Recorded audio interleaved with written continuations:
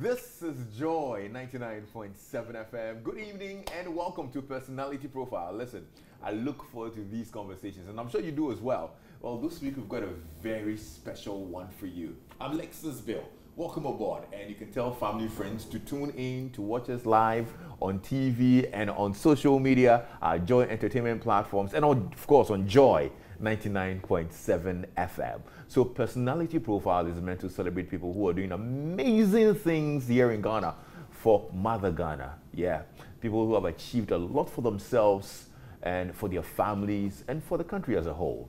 Some we call role models, and even better this week, some we adore as mothers. Yeah, this past weekend, the world celebrated Mother's Day weekend. Of course, where will we be without our mothers? Yes, from our very first cry to our very first food. I particularly loved food, so you can imagine what my mom went through. Yeah, so we celebrate them today. And we thought to handpick some amazing women in Ghana to celebrate.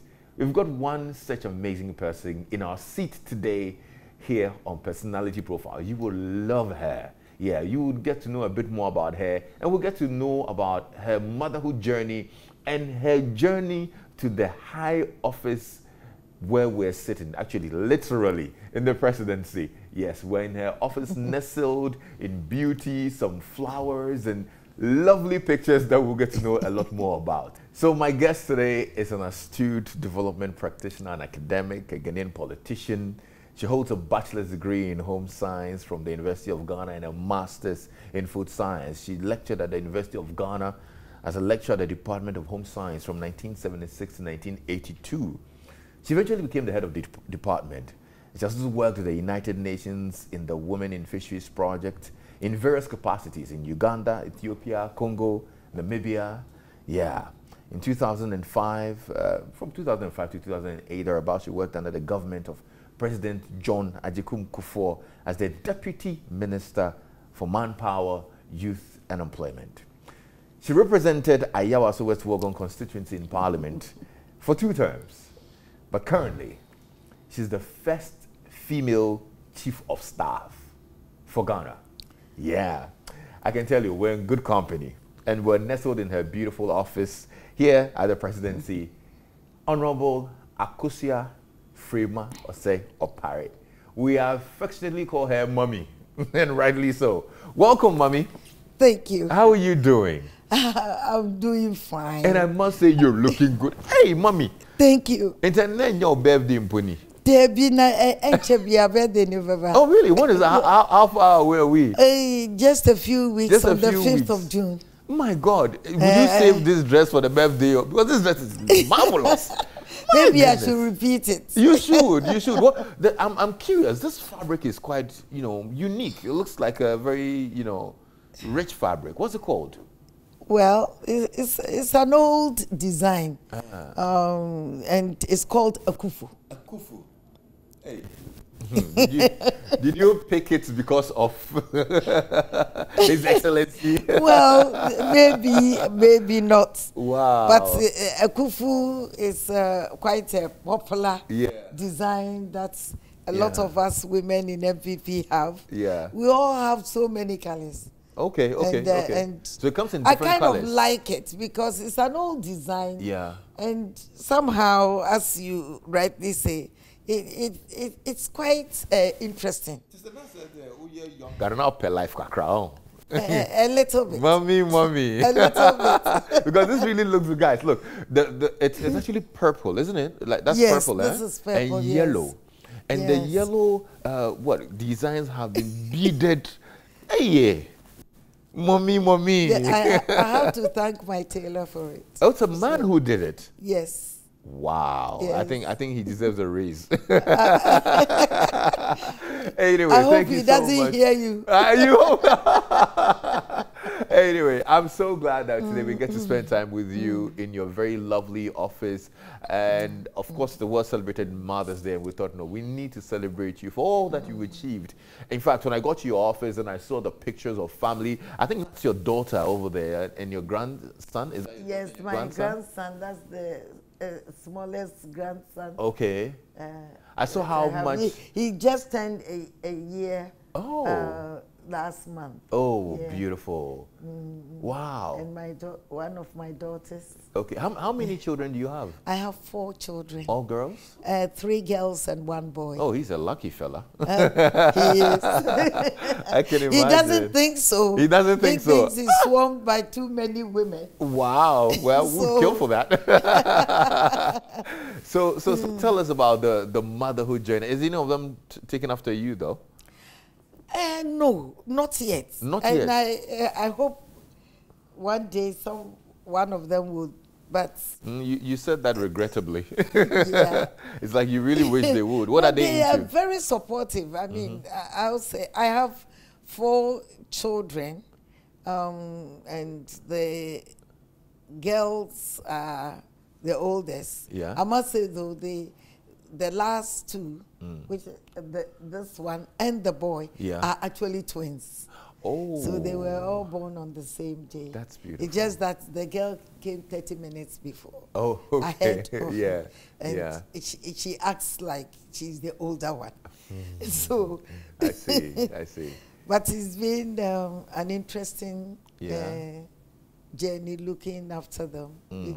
They are all into various professions. Okay, what are they into? The girl is in human resource development. She and her husband are in US. Okay. The second one is the lawyer profession. Works at a bank in Ghana as the group head of legal. Okay. And the twins, the girl is a medical doctor. Okay. Actually practicing in the UK. All right. She will soon finish her consultancy level of achievement in obstetrics and gynecology. Okay. So I'm hoping that immediately she finishes that, she will head home and be with us. Yeah. But the boy is an IT specialist. Oh. But very much into business. Okay. Okay. Yeah. Wow, good stuff. But none of them is into politics. But I must say that I think my granddaughter will be. Your granddaughter? Yes. How old is she? Oh, she is now 18. 18. What makes you think she will be in politics? Because of the way she follows my work. Ah. And I mean, they follow me for campaigning. Yeah. She volunteers for, 2020, she volunteered for social media work. She's the type who will spray her hair into the MPP colors. Wow. So I suspect, but I'm watching. You know, you look, if you're watching this on the video, you can literally see the contrast when you're talking about how none of them is into politics, and then now your granddaughter, and you light it up. You literally. Yeah, I do. I do. And I feel you're going to mentor her. I think she will get there. Yeah. That's awesome. But what has motherhood taught you? A lot. It's a very, what will I say, complex and yet a rewarding experience. Motherhood helps you to be appreciative of human beings. Yeah. Because one, you help bring them into the world. But most importantly, you begin to appreciate individual differences for what they can bring on board. I'm very close to my children. It's no debate. We are a very close family. Yeah. Not close to the exclusion of others, but close in the way we relate with each other. Okay. And you find that people have different skills. And you see that also people have different challenges. So you learn as a mother to understand that the world is not just one. and that people do have different ideas, people have different paths they want to follow, and it is okay. And you need to learn on how to nurture everyone according to their talents. What has been the most challenging part? I think the most challenging part is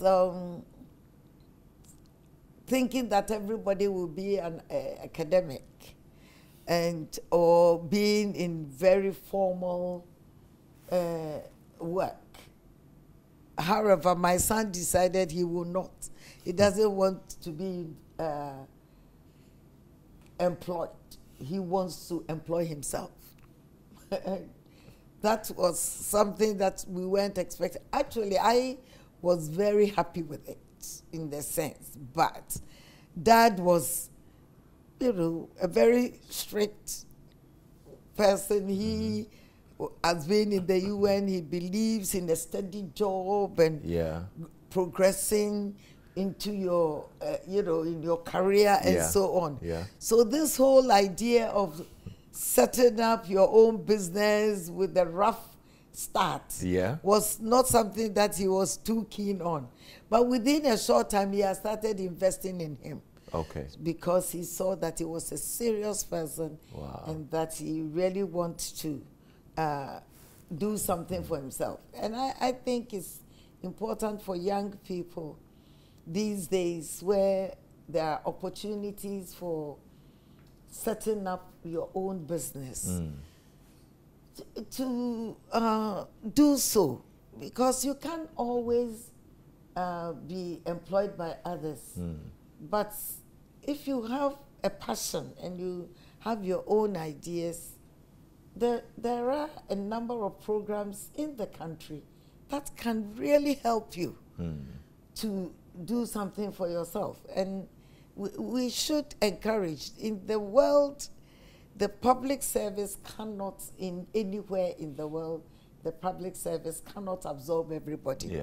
But the entrepreneurship is the private sector is where you create more jobs, and also it unearths your own creativity. I know the past couple of months the government has been encouraging Ghanaians to get into entrepreneurship, to start businesses, to get, put their ideas to test and all. It looks like you have a specimen in your home. I do.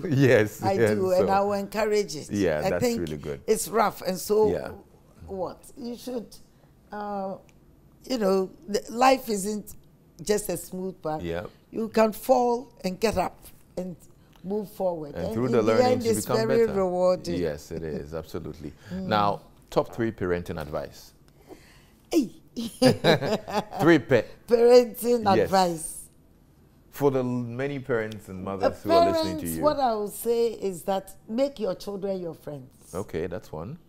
For me, even in my own career, I've had very sound advice from my own children. They are out there more than I do. And they hear more, they see more, they tend to be more, open in society. So you hear a lot, and you should make it possible for them to reach you. So I'm friends with my children, and we are, as a family, very much, together and think together and criticize each other and support each other. So parents must make friends with their children. Should not be a big gap between. When people are facing challenges, you see it. You nurture them. Therefore, they don't get into a pit that you need a crane to remove from a big pit. So it is important that you make friends with your children. Also recognize the differences that children have, that people are born with different talents. God created us in a way for us to be, different. all together we make the world better.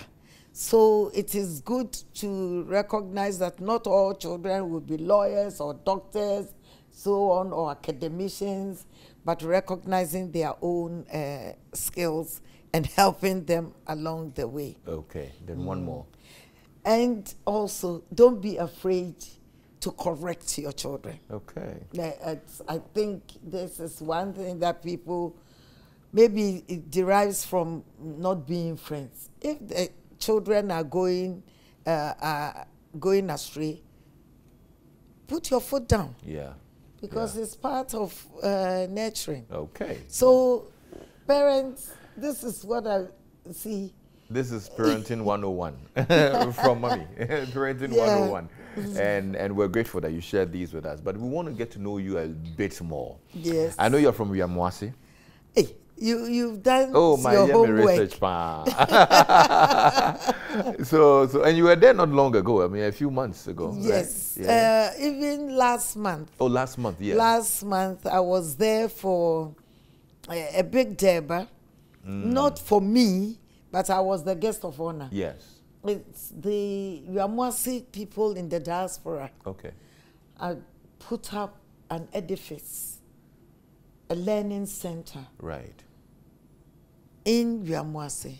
And I felt I needed to go and support them. You had to. I mean, so that's where they invited me you're from, and I went yeah. there, and I was so pleased that far away they still think they should come and contribute. And there is, I can see a number of such initiatives within, in the Wiamoase. And it seems to me that people who have opportunities outside communities, if they go back and do things in the community, it helps to lift the standard of living of the community, and also motivate the young ones to say, okay, we can also do something. Good stuff. No, that was impressive. I saw that. Yeah. But so is that where you grew up? No, at all. Where did you grow up? In fact, I grew up in Kumasi. Okay. I grew up in Kumasi. Tell me about the beginnings. I mean. Yeah, well, I started my elementary school, primary, in what they now call state experimental, but it used to be called division. Okay. At the time that we were young. And where in Kumasi? Kumasi, just around where the race course, former race course area is. I will say it's Ashtown, but extended. Yeah. But anyway, I didn't stay for the middle school in Kumasi. I was sent to a boarding school, typical of all the girls in my family. Okay. My father took all of us. What was your father? What was he into? My father was a businessman and a politician.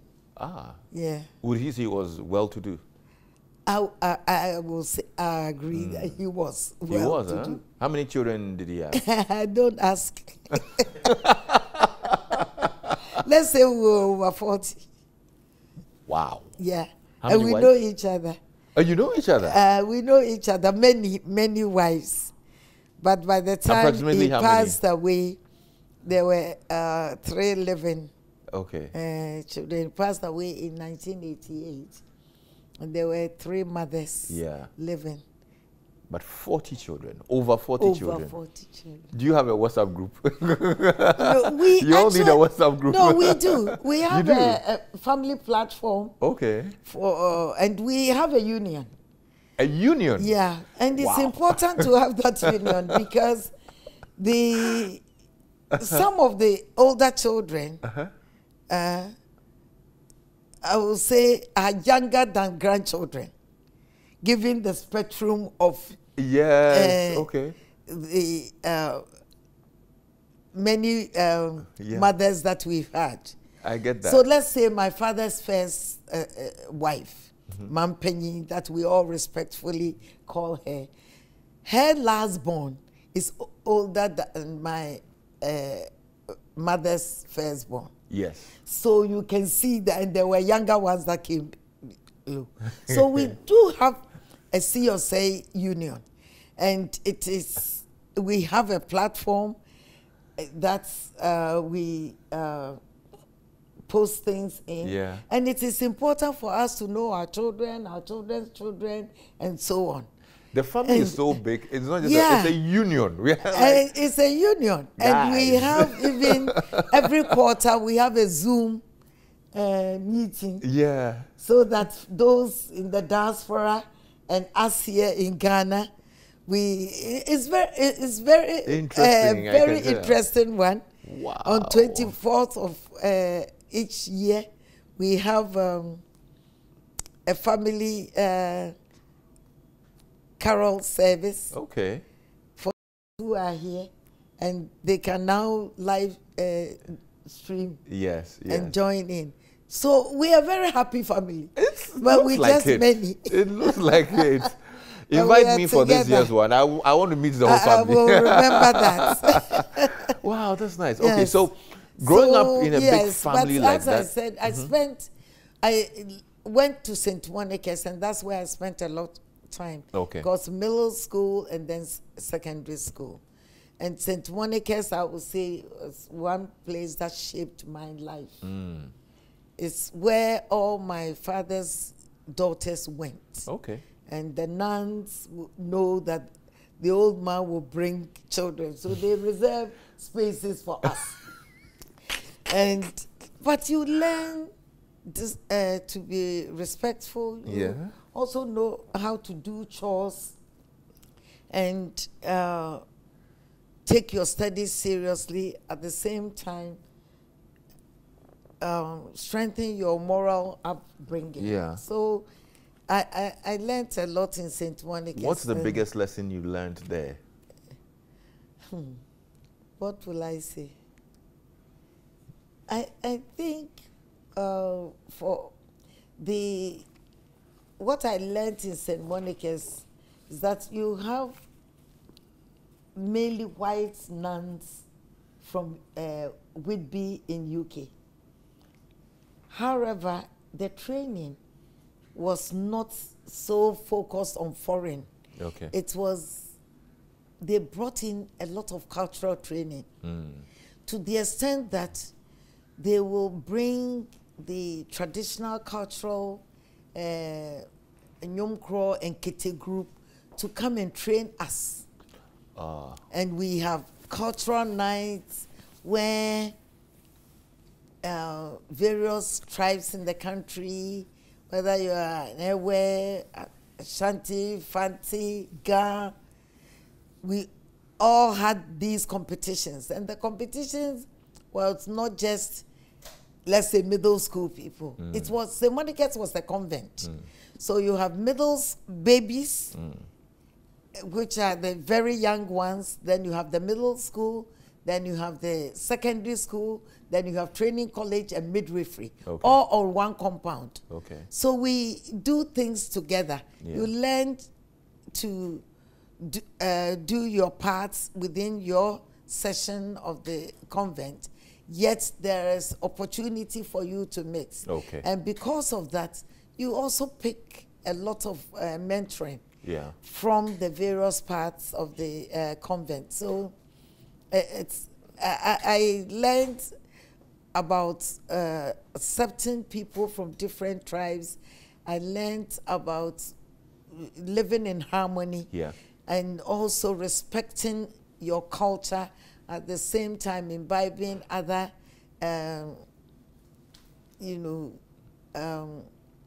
ideologies and values. Yes, and values. Is that where I'll say the values. Yeah, the values. Yeah. Is that where you picked up or you shaped your career path or the profession that you would want to do? My career path, yes. I wanted to be in the science field. So in St. Monica's, I did quite well in science.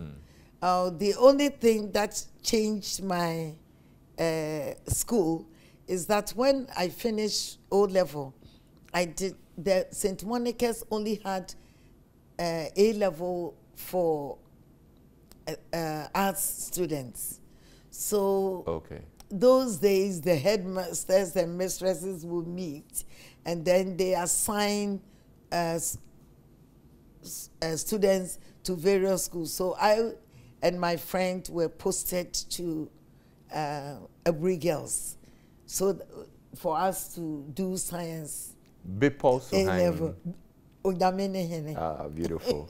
For a second, so I'm glad. I learned a lot also from Abri. Yeah. So even I like the idea of it wasn't planned, but because I had to do science and I got to Abri, I learned also that there are other places beyond St. Monica's where also good moral training, good values are also now you make we the Presecans and Odadias very proud. Thank you. So you went further to the University of Ghana to study science, home science, is that it? Home science, yes. Yes, now. That's where I got my path. Whilst we were there, the department has apparently been just started under the Faculty of Agric. So they, head of department and staff came to Abri and actually gave lectures for us who were leaving were in sixth form.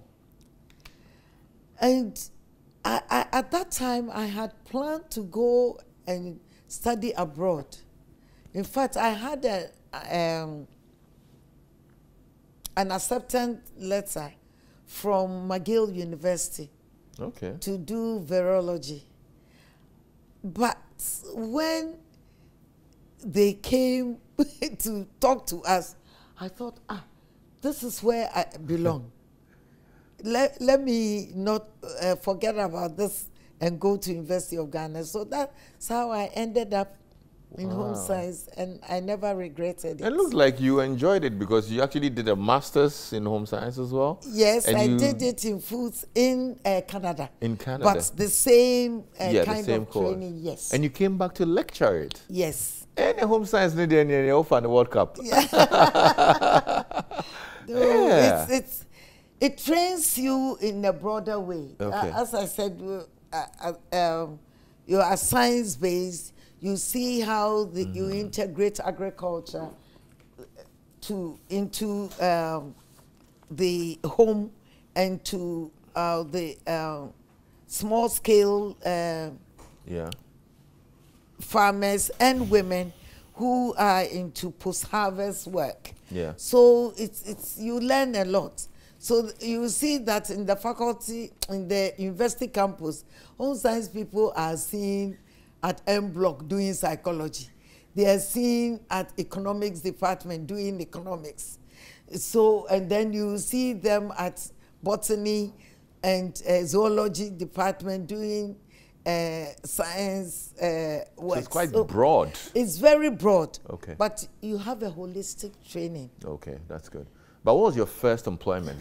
Was it a lecturing, or you had to do other things before you came back to lecture? No, my first employment was a pupil teacher. When I finished sixth form, it was soon after the 1966 school. So the Russian lecturers or teachers who were at St. Monica's doing science had to leave. So when they left, there was a gap. So the sisters asked two of us to come back and to take a year to help in teaching. So I was in St. Monica's as a teacher, secondary school as a teacher, but teaching the lower classes. Form 1 and 2 in basic general science. And also at that time I was a sports person. I could run and I could do especially hockey and netball. Beautiful. But not these days. So that was my first employment. Mommy, you are explaining. I didn't ask about these days. Yes, well, these days I can't run much. But the second employment that is for me very critical was being a research assistant at ISA. Okay. I worked with Mrs. Florence Sai, who was then a research fellow, and we worked on an integrated rural fisheries development project. And the one for the UN? It was for CEDA. For CEDA, okay. Yeah, yeah. It was sponsored by CEDA, but it had many factions, and our session was to look at the role of women in fisheries, post-harvest handling of fish. So I got an opportunity. I mean, I was trusted by my supervisor to go into the field, go to all these fishing communities in Central Region and interact with fisher folks, both the fishermen and women, sit in mummy trucks and go all the way from markets to markets, just following women to see what they go through, how the fish is being marketed, what are the challenges they face. So it meant that you need to sit on the mummy truck yourself. Yeah. And when it breaks down and the women put their second cloth on the floor to sleep while the car is being and you are in the dress, then you know that you haven't learned. Yeah. So those are the things I learned why the second cloth of women is important. Yeah. Because it helped them. There was a point that I was in a miniskirt and lying on the floor, the bare pavement didn't help at all. So, but I learned a lot. And it's this rural fisheries development project helped me to get back into the United Nations when I was a lecturer in Legon. Okay. Because I followed up when I came back from Canada to teach. I followed up to do some research on how you can dry fish in a more hygienic manner using solar dryers and, you know, working with the engineering department of the Faculty of Agric. And through that, more or less, I was discovered by the FAO and then asked to work in Nigeria. Okay. Wow. Yes. And then, of course... This was after you had lectured for a while, right? Yes. Okay. After I lectured for a while. So I went into NGO, the UN work. Yeah. But when I came back from the UN, I didn't come back to lecture. What did you come to do? I joined the Netherlands Development Organization. It's also, during my work with the UN, I also saw the other aspect of my skill. That I've been a lecturer in the classroom, and now I have an opportunity to work at community level. And that made me feel that I can now switch into more community-based work. Okay. So I joined the Netherlands Development Organization, and again, it gave me opportunity to work in various development projects across the country. Okay. It's from then that I went to ActionAid. Oh, okay. Yeah, so then I became the NGO woman. Yes, it looks like it.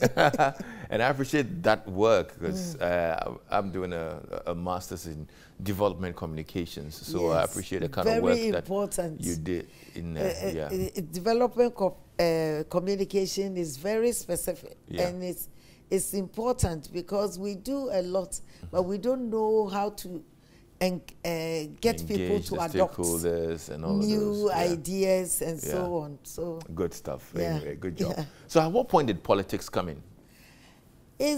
Politics came in a long way. One, when I was a student in Legon, I was the treasurer for Progress Party Club on campus. And I always say that Kwame Nabatels then was the president of our club. Okay.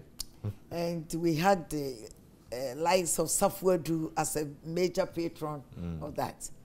Then also, when as a lecturer, I joined the UNC branch of, I will say, our UP. We split into two, the Popular Front Party and then the UNC. So I was in the UNC bit. Okay. And that's where we lost miserably. The two parties went apart, and then CPP went through us. And that was when Le Mans won. Yes. So that's my political background. So it had always been there. The interest had always been there. It has always been there as a student, as a lecturer. I was the self-appointed campus organizer. I worked with the late Dr. Joe Geke, who was became a chief at Mepe in the Volta region. So we were the activists of UNC. Then, of course, we lost. And then when I left Action Aid in 2004, I then decided to be an MP at the famous constituency, Ayawaso West Wogon. Boy, oh boy, that was a tough one, wasn't it, in the beginning? At the beginning, it was tough because removing an incumbent is not the easiest thing to do. Yes. And it meets with a lot of both internal and external challenges. At the time, what do you think made you win that primary? The primaries? Yes. Yeah, well, I think it's also the nature of the relationship. At the time, the people felt that the MP was a bit distant from them for the electoral college, not just the electoral college, especially even the student population. So I, given my background and experience, I did find that building up good relation, being accessible, helped me to win my famous primaries.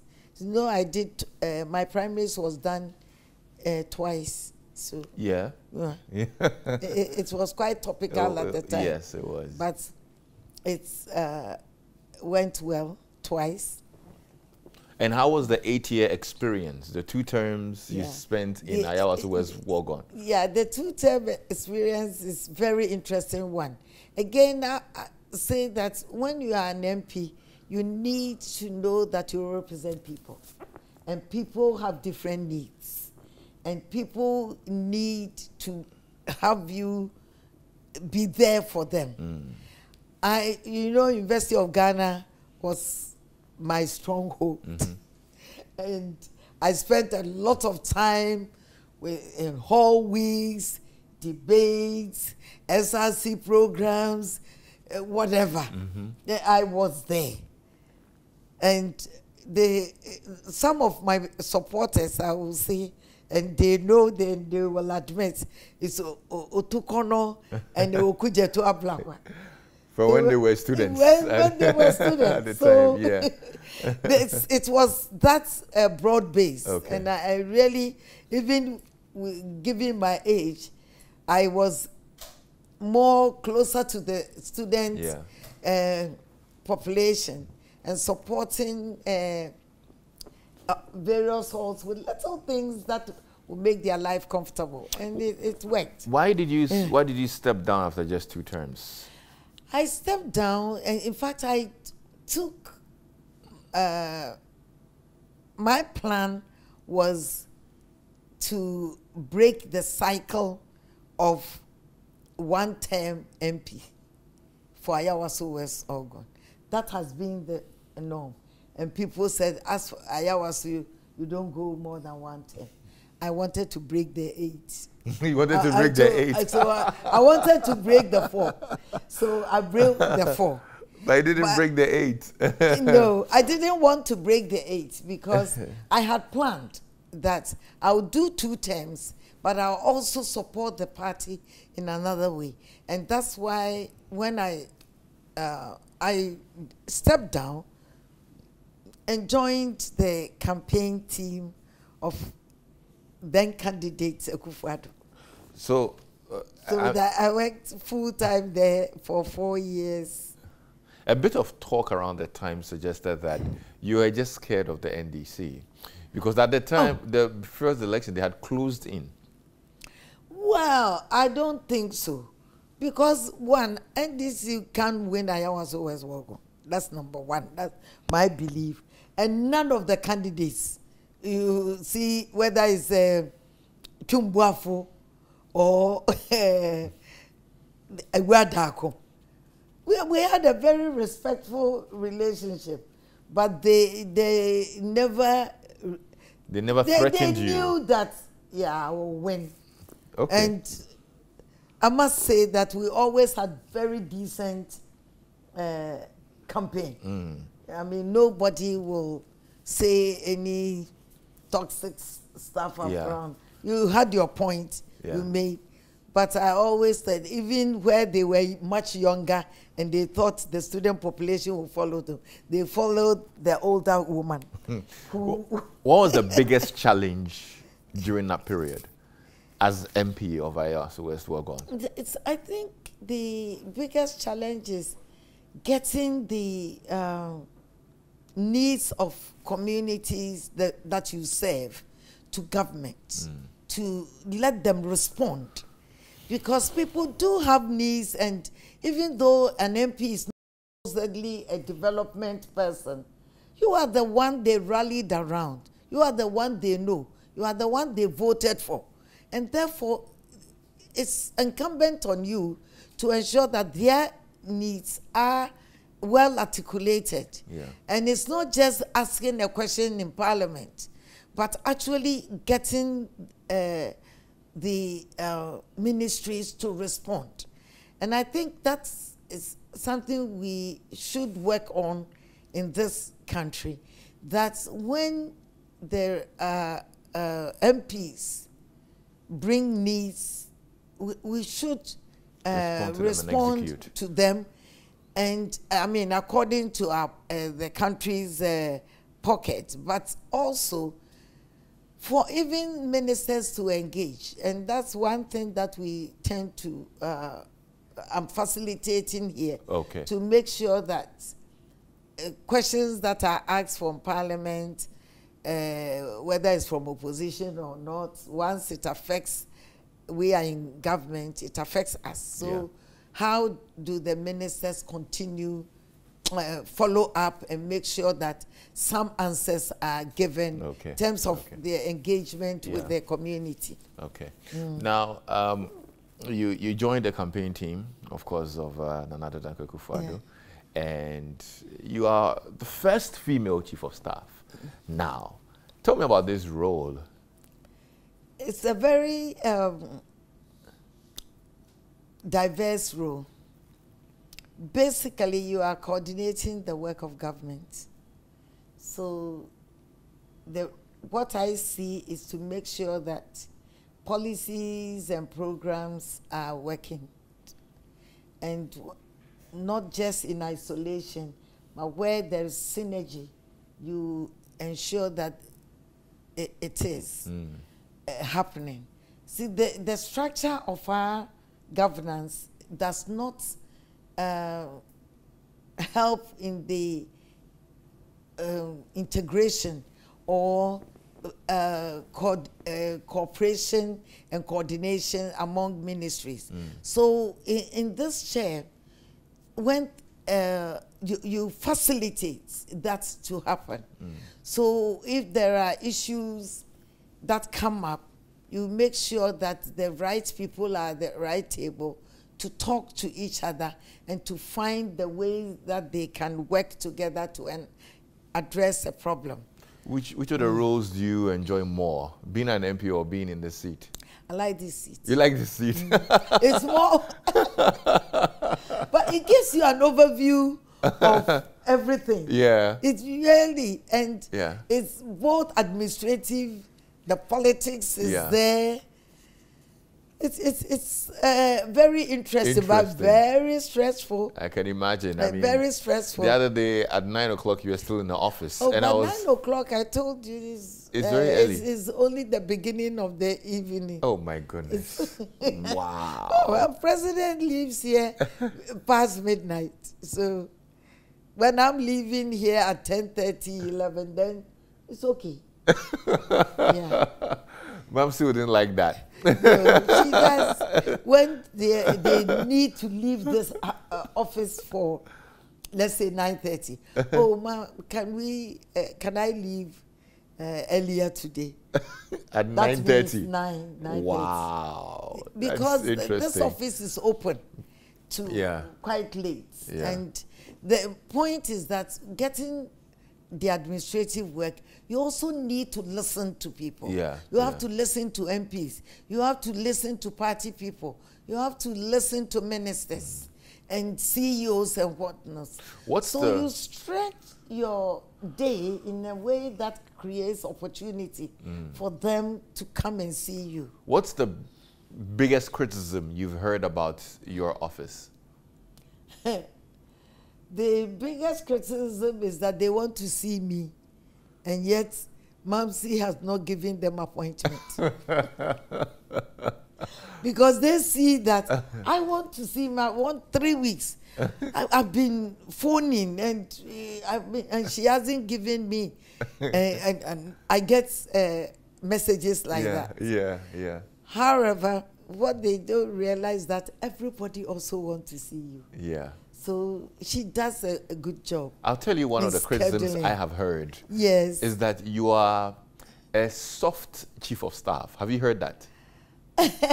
Well. Have you heard that before? If I have heard that, I don't hear much about that because the people I work with here have a different view. But I come out, I'm a mother, but I scold, and I'm tough when it comes to certain boundaries. Yeah. But I also have empathy for people, and besides, you know, people need sometimes a shoulder to cry on. You have to offer it. Yeah. You have to offer it. But where we need to be straightened, you'll be straightened. That's not a problem for me at all. Okay. Now, do you have any plan to influence who becomes the next MP in your constituency? I've heard those allegations by incumbent. The incumbent can never say that. The incumbent can never say that. The incumbent is, I will say, one of the most visible persons in my office. Comes here regularly. Comes here regularly. I know that the genesis of her coming in can give that impression. Okay. But I want stability in Ayawaso. Okay. It's also a woman MP. And there aren't too many women MP.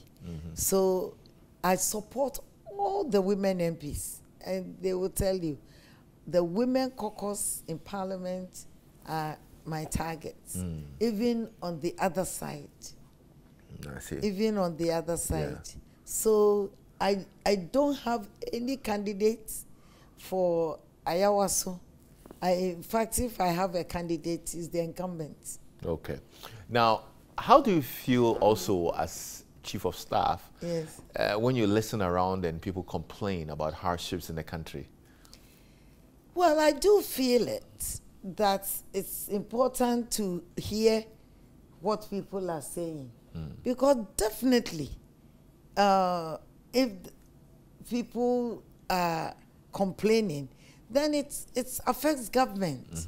It means that certain things in government are not clear to people, or government may not be going in the right direction. I think what I will rather say is that there isn't enough education in the media. The balance of the reportage is not there. And today I was watching Sky News, and it's not about government putting up the prices of gas. It's not about food prices almost doubled.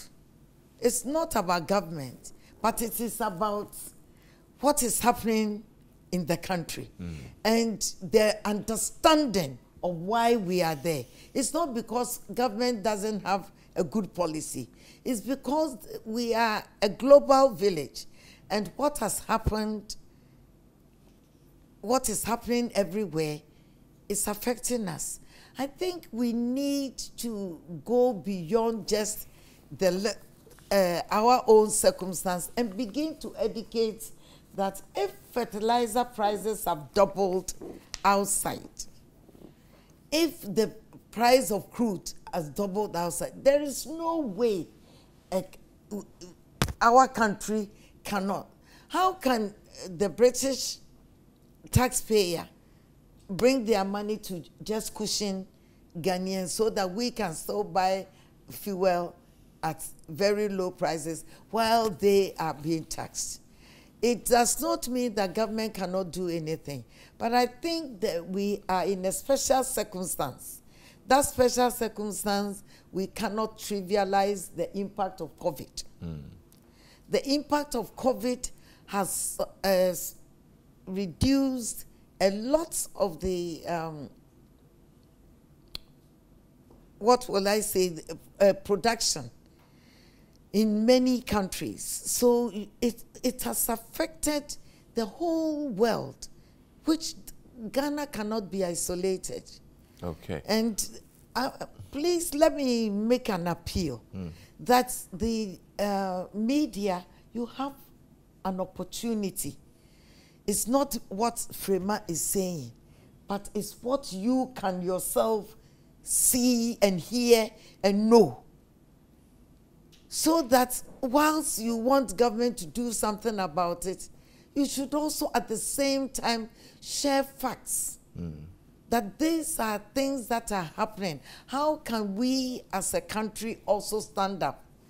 That is why it is important for everybody to contribute little things, so that we can all have a better cushion where these...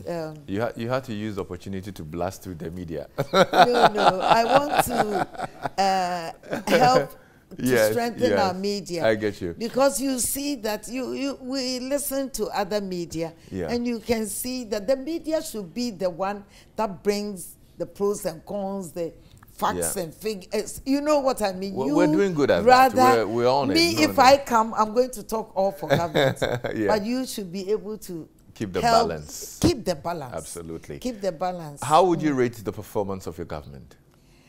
I will say the government has done very well. Rate it over 10. That one I won't say. I think certainly... You're not sure? No, I am sure. I'm sure that the government is close to A. And I will tell you why. Close to A, that's a B.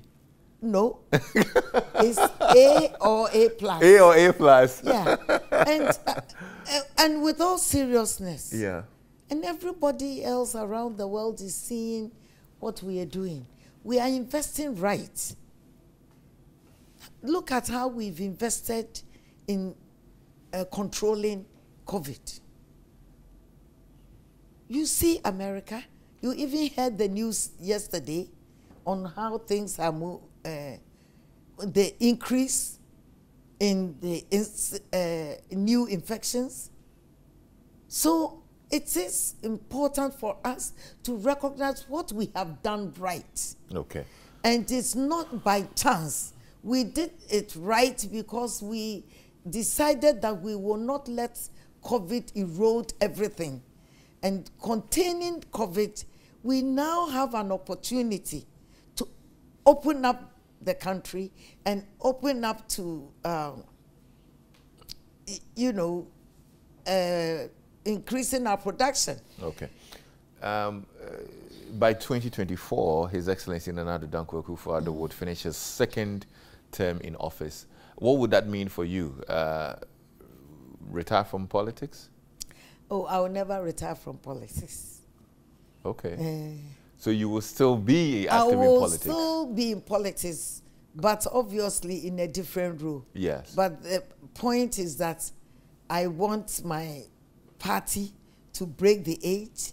I feel that the investment that this party makes in people development, human resource development, and commitment to the total advancement of this country is worth repeating this government. And you think you have the personnel to lead that charge we after the 8? Oh, we do. Who do you think should lead that? Hey.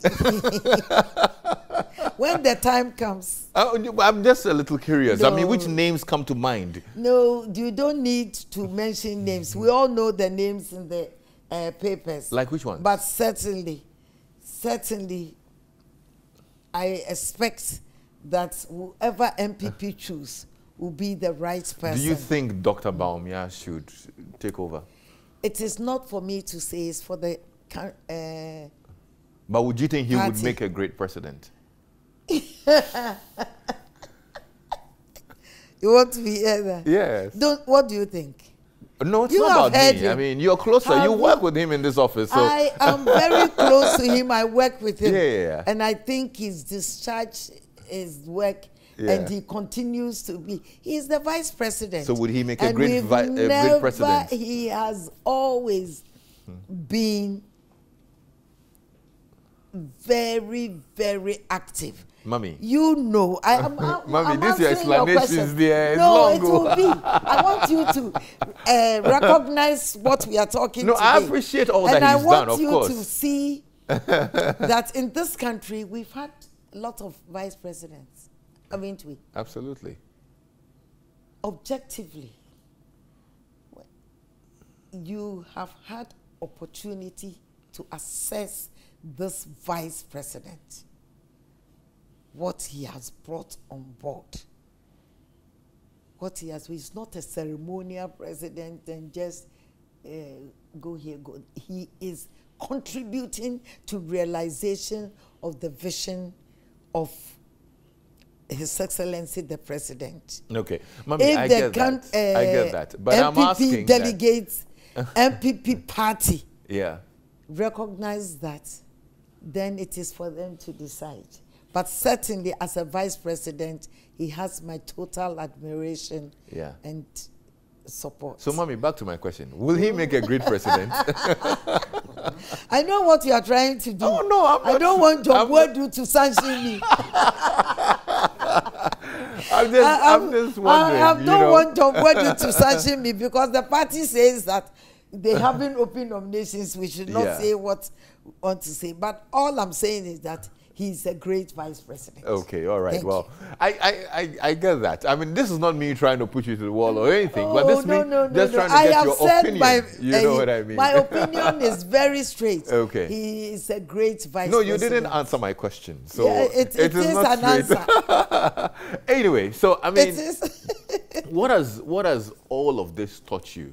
Serving as a lecturer, serving in politics, as a member of parliament, now as chief of staff, you've been through life, you've lived family life, you have extended hours of work, you have time for family, you have... What has life taught you? What's the biggest lesson you will say, Mommy? Well, it's hard to say, but I must confess that I believe very much in experience. I think people should expose themselves or take opportunities to educate themselves and to gain skills that are useful.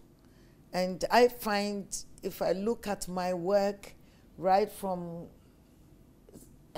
being a people teacher, research assistant, lecturer here, even lecturer in Sudan and so on.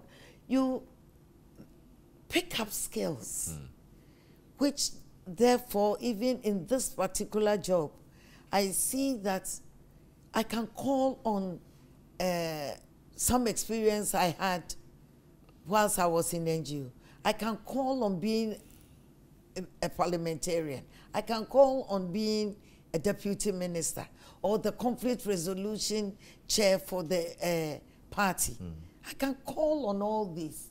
And people should not rush for positions. I think experience matters.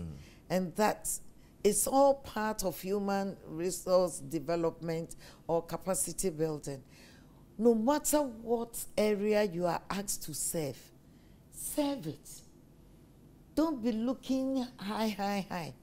If they say sweep, sweep, and sweep well, so that you can now be asked to mop, and so on and so forth. So life taught me that when you are given an assignment, do it and do it well. Right. That the rest, the best will come to you. Absolutely. Nice. Because it's a miracle that I am here, I will say. But it's also because the president, having worked with me for years, felt that I can do this work. And I'm grateful for this opportunity. What's your biggest regret? My biggest regret is not doing my PhD, not finishing my PhD. Dr. Frema Osei. Never happened. It never happened. Why? Well, I started to do my PhD whilst I was a lecturer in Legon. So I enrolled in the food science department.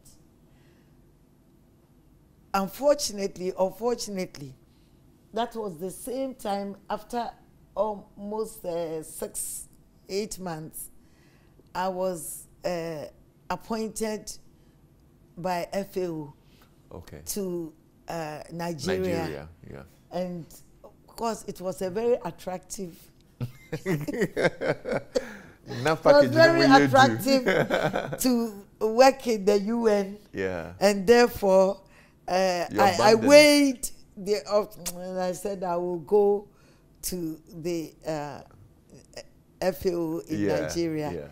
And since I never came back to the university circle. So I've missed that opportunity. I even thought whilst I was a parliamentarian, I'll still do my PhD. I never found the time.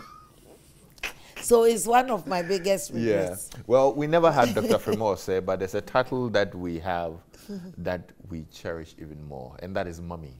Thank you. God bless you so much. We're so grateful that you got to share your story with us. It's been totally amazing, and I've learned a lot from you. Maybe I should leave you with a minute to give a final advice to young people who look up to you. Well, I must say that I've been rather grateful for the many